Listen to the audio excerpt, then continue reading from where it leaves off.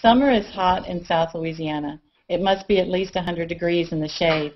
I can't stay in the trailer because we only have the window unit set in the kitchen, and when Mama's home sleeping on the sofa after a long night's work like she is now, she makes me go outside. She wants the cool air all to herself on account of she's winning the bread and all. I'm sitting in the shade of Paupie's front porch trying to ignore the heat. Paupie's porch is like my own private treehouse without the tree. A soft green sofa backs up to the board and batten wooden wall, making a perfect spot for curling up with a good mystery novel. Today I'm reading a Nancy Drew book, The Hidden Staircase.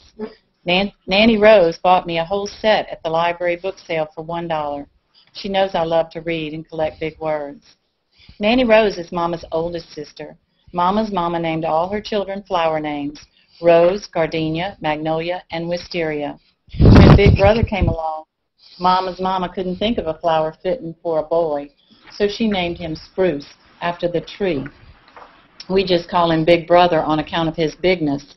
He was the youngest, but Mama says when he came out he was 10 pounds 6 ounces and had cheeks like Creole tomatoes, so they've always called him Big Brother. Mama's mama is no longer with us. I do believe she went to heaven just in time to be my guardian angel. She passed when Mama was pregnant with me. Mama says that birthing Big Brother is what did her mama in. She says it weakened her mama's heart. Paupie says it was blood cancer. I don't know who's right, and I don't bring it up anymore. They never will agree. My mama is number 2 in her family as the stair steps down. She smells strong and sweet like the flower of her name, Gardenia, but when she's mad, she gets hot and red like the red hibiscus. Mama's never been the same since her little sister, Wisteria, was killed 2 years ago outside the Lucky Spot Lounge. As I see it, that was no lucky spot for my Aunt Wisteria, who was just innocently standing in the exact wrong place.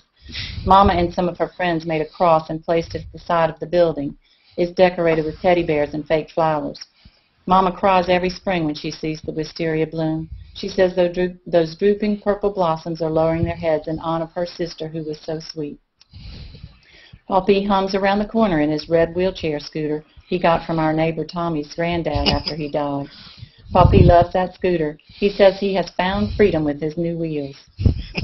He scoots down to the Piggly Wiggly almost every day to pick up one thing or another.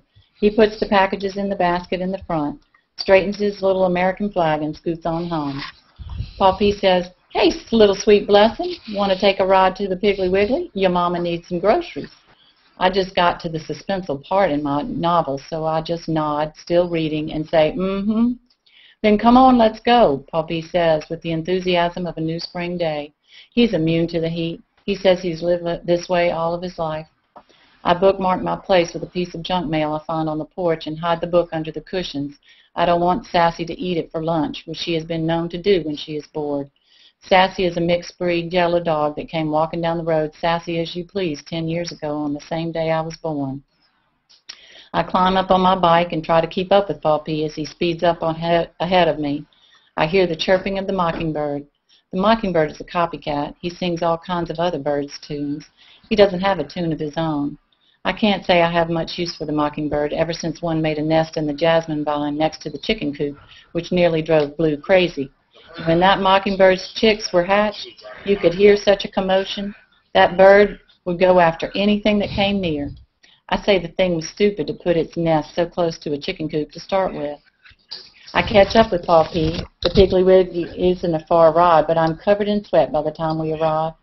Paupie promises to buy me one of those fancy flowered waters in a plastic bottle. We gather up our purchases, a bunch of bananas, some grapes, Blue's favorite, a head of iceberg lettuce, a loaf of Evangeline-made white bread, Peter Pan smooth peanut butter, my favorite, and 2 cold bottles of water from the refrigerator near the checkout. We stand in what may be one of the shortest lines, but it certainly is the liveliest. You want me to continue? Yeah, let's finish. Only page and a half more. Okay. Yeah. Yes. There are 2 black girls in short jean cutoffs and tank tops in the front, taking their own sweet time checking out. One of them has a tattoo on her shoulder of a heart around the word princess, just like the sparkly pink earrings I found in my desk last May, wrapped up in a paper towel. My best friend Tori told me it was Josh Babineau who put them there, but I know it was Tori trying to trick me into thinking Josh liked me or something. Tori likes her drama. I kind of wish I was wearing those earrings today, but I have on my gold loops to match the stretch gold belt I have on my belly. That woman with the tattoo gives me a sideways glance. She doesn't seem to notice that her fly is open. It's hard not to look, but I'm too shy to tell her to XYZ. Behind Paul P. and me are two older black women. Paul P. turns around in his scooter to talk to Miss Ella May, a friend from way back. Miss Ella May wears an American flag that flows in and out of her lumpy middle across her white T-shirt. The 4th of July is a few weeks away, but Miss Ella is ready.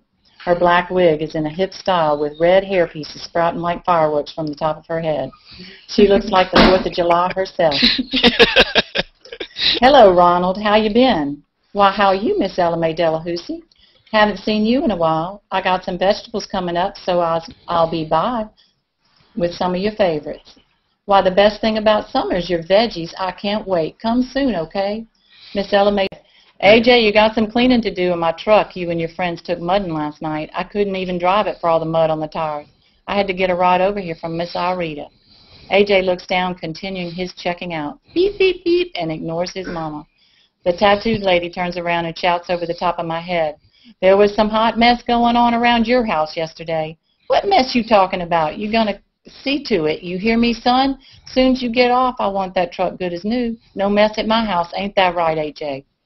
Ella May continues with her rant. It's a ping-pong ball match. I just wish somebody would tell the tattooed woman about her fly. My face is turning red for her. Finally, the tattooed girls move on, and it's our turn. Ella May's friend speaks low to her, but I overhear. Look how AJ waddles. He's so fat. Your boy loves to eat, he does. I hear the affection in her voice and feel a bit sorry for AJ. He looks over and hands me a small brown bag with a fresh chocolate chip cookie inside. I do believe the smell of warm chocolate is one of the best scents on earth. When we get outside, Poppy puts the plastic bags in his basket and hands me a bottle of water. That sweet flavor of kiwi strawberry cools me off quite nicely.